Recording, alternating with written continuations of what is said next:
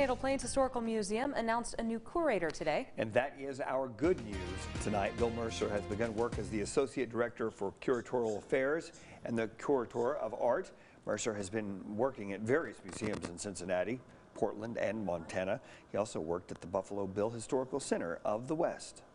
Panhandle-Plains Museum has an extraordinary collection, and we're going to be able to do some really wonderful things. We've got such a great staff to work with. It's really going to be a dynamic place, and we're going to just take that and really run with it. Mercer's primary area of expertise are Western and Native American art and cultural history.